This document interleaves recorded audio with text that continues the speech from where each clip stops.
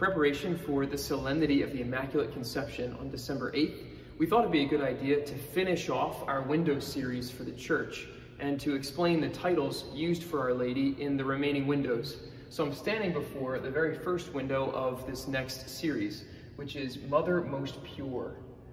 The reason we're starting with this window is because it really does reflect Mary's Immaculate Conception.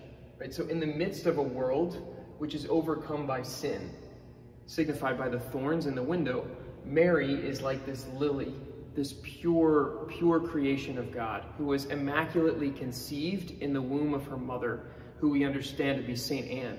So that means that Mary was preserved from all stain of original sin from the moment of her conception, unlike us, who need baptism, right, and are still not preserved from the stain of original sin. We're still affected by it in our lives all the time.